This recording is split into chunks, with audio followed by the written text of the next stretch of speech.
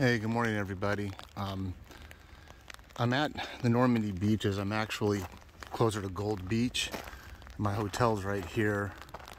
It's about 6:30 in the morning. About the same time the landing started. Obviously, the invasion of it took place. You know, it also involved airborne troops and bombing. But I woke up to videotape this, and it's raining just a little bit, but there's thunder and lightning, which kind of adds to the effect, you know, what it must have been like when the artillery shells were going off. It's really quite an amazing morning to be out here doing this. I'm gonna pause it for now and get closer to the sand.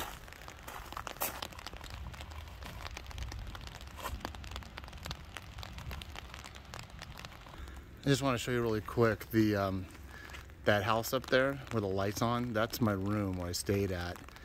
This is where I ate last night. Very good restaurant. Wow, look at that lightning.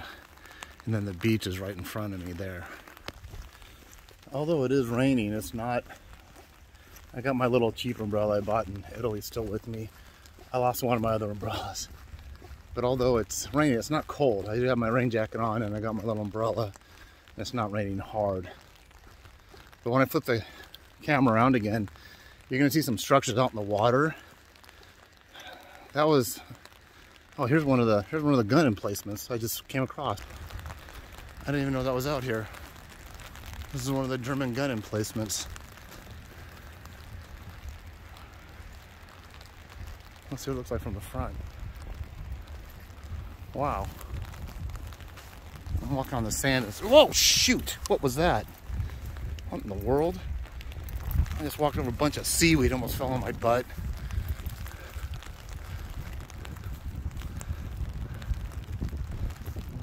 Maybe that's part of the Atlantic Wall. But what you see way out there, the wind's picking up. Let me get against this wall. What you see way out there are after the invasion. Well, the main waves coming through. If I can do this in the rain, I'm dropping everything. This is not good.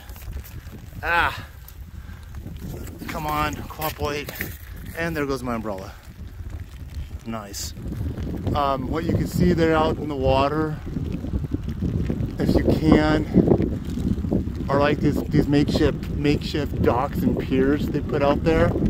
I'll do a better shot of it during the day. I just wanted to get out here to get the feel. I gotta get my umbrella and get soaked. I just wanted to get out here to get the feel of what it would have been like that morning. On the German perspective. Oh man! After I did that last video session, I'm in the German gun emplacement. I did slip and I landed on my butt. I got all sandy. But I'm back in that German gun emplacement. It's dark. Jeez, I can't see anything. The lightning. You can see the lightning from here. You see the beaches. Yeah, so when the lightning hits, you can kind of see. Let me turn around so if you can see. Nope, it's totally dark in this gun emplacement. But I'm out of the wind and rain. It got really windy when I was down there. But the beaches are right in front of me. And then you can see the horizon.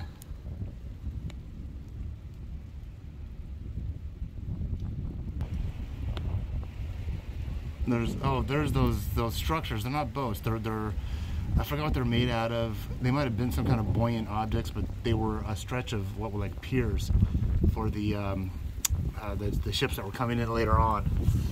Let me go back in the emplacement. So yeah, I'm in this German gun emplacement, staying dry. But the lightning is kind of giving it a cool effect, as if, you know, at this hour in the morning. Well, I kind of take that back. When they were landing on the beaches, the shelling actually stopped from the naval ships, so the guys could actually advance on the beaches. Otherwise, the Navy would have been bombarding their own men. So that would have actually stopped. But I'm at this hour in the morning. Well, obviously it was June 6th. It's August 22nd or 23rd right now. And there goes my umbrella. This is a trip. This is a trip being in this gun emplacement with that thunder and lightning going on. Obviously, it's nothing compared to what the shelling and the artillery fire would have been like, but And I wish it wasn't windy and rainy, but this is what I got to deal with. But thank goodness this emplacements here is keeping me dry. Wow, it's really, now it's really pouring. Oh man, I was gonna do this regardless. At this point I'm thinking maybe not such a good idea, but when am I gonna be on the beaches of Normandy? I'm actually at Gold Beach, where the British came in, British or Canadians. I'm actually at Gold Beach. Omaha and Utah are down that direction. That might be Point de Hoc that you see jetting out. I'm not exactly sure. That's where the Rangers scaled it with the ropes. I'm not sure. I have a really good detailed, I have 2 maps of Normandy. I have a recent map, and then I have a World War II battle map that shows all where everything was at. So let me conclude this section for now. You kind of get an idea where I'm at and what I'm doing. I'm happy to be here. I'm gonna wait till the rain dies down before I try to get back to my room. Bye. I don't know if you guys can see me much, but it's really dumping now. I think my hotel's right there though. My bed and breakfast is like right there. So yeah, so I don't have far to go, but it is dumping. The sun's coming up. Still a lot of thunder and lightning. Like I said, I think it might be Point de Hoc. I'm not sure. I'm gonna go there today. You know, I'm not coming. I got, I think, another full day out here. So thank goodness I don't see any gun emplacements other than this one. It's really close. So I'm glad I was able to shelter in here for now.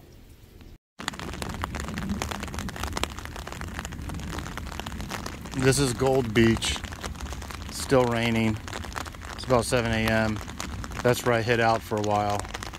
And the gun emplacement right there. The rain lightened up. I'm gonna head back to the room now. And now that it's lighter, you can see those barges of that temporary, I forgot the dock, bay, whatever they did. So I'm still in my room in Arromaches, France, Normandy. I'm going to show you around the room a little bit, and I'm going to show you some maps I've been looking at. But I really, really like this room. It does not have an air conditioner, does not have a mini fridge, which I always prefer, but I do like the location. Check this out. So this is coming into the room. Got this huge bed. It's very comfortable. There's some maps I'm going to discuss in a little bit, but just so you know, this is the window looking out. And so that's Port Winston, which was I was describing earlier. And let me show you the view from here. So that's the restaurant I ate at last night. Very good. That gun emplacement I was at this morning is on the other side of that house. That's Port Winston. All those things out in the water.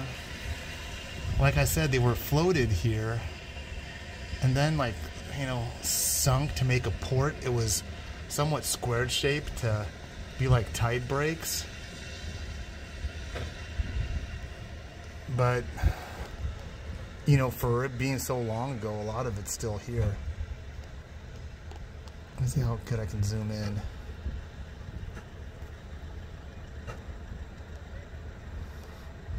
And there's the beach.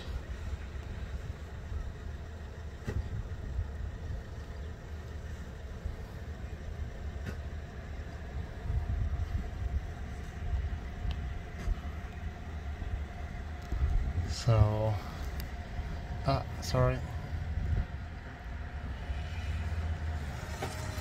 So then you come in here, and I had my own bathroom. I don't think every room in the structure has its own bathroom, but I did. Had my own bathroom, good sized shower too. Obviously all this stuff was retrofitted to make it a B&B, but I was very comfortable here. I liked it a lot. So let me show you where I'm at. I got 2 maps laid on top of each other right here, and a really cool book I've been referring to. Come out here. So this bottom map, this is a Michelin map of current time. The top one is a rendition of the invasion. So this inset shows the invasion. There's where I'm at right now, and Gold Beach is right in that vicinity. Port Winston's right here. So what I'm going to do, see how it shows those barges or whatever. That was the original configuration. Those what I just showed you. I'm right, probably right where my fingernail is, and that might be that gun emplacement I was at earlier this morning. I am going to go to the U.S. side, so here's Omaha. So I'm going to go check this out. I'm going to go to the U.S. Cemetery. I'm going to check out Point de Hoc, where the Army Rangers scaled, and then move over to Utah Beach, which at least I know my Uncle Tony, and from my Uncle Mike, was at Utah. I don't know if they're at separate beaches or not, but I'm going to go to both. And then I have my hotel tonight is in St. Mary, right here. This one here, St. Marie Anglise, where the paratroopers dropped in at. You might have remembered that from Band of Brothers. Band of Brothers would have been the airborne unit, and Saving Private Ryan would have been the infantry, the Rangers actually, coming in here. So this is a really good map for reference because it just hits hard. But this one does also mention some of the beaches, not as in detail. So here's Gold. There's Gold. This is the vicinity where I'm at right now. And then I'm moving this direction today. So both these maps have been very insightful, very helpful, and so has that book. All right, got to get out there shortly. Bye. So before I leave the hotel, oh, by the way, there's a little Fiat I'm driving. It's a really nice little car. I'm at the balcony, but I wanted to give you, that's not Point de Hoc, by the way. I said earlier, that is not. I'm way far from it. But anyways, this is Port Winston. This is a really cool little bed and breakfast to stay at. If I would have known better, I would have stayed here for the whole time and just used this as a base camp type of thing, because I'm here for 2 more full days. And I just would have used this place because it's just so nice and relaxing. It's got a great restaurant. But those are those barricades. This is how close I was to it.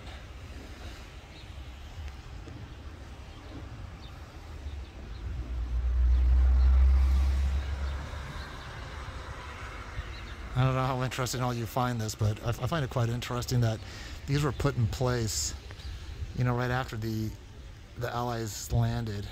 I mean, when I say right after, I don't know. I honestly don't know how many hours, days, or maybe a week or 2 went by. I don't know.